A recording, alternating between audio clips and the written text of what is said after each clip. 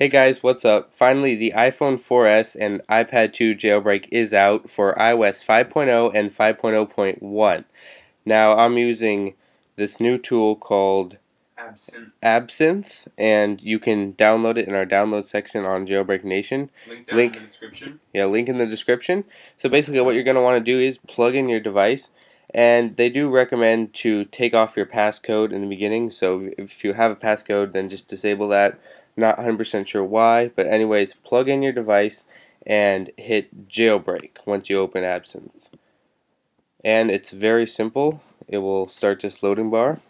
It's been a few minutes now, and the screen is showing something different. It says almost done, just unlock the screen if necessary and tap jailbreak icon to finish. And you can see the icon right here. We'll just tap it like that to open it.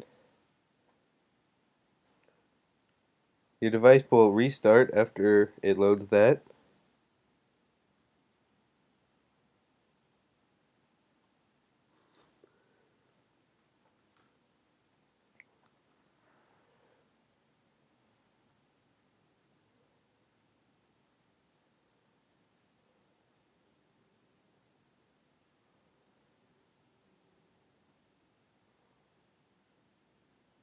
And then it'll show this loading bar.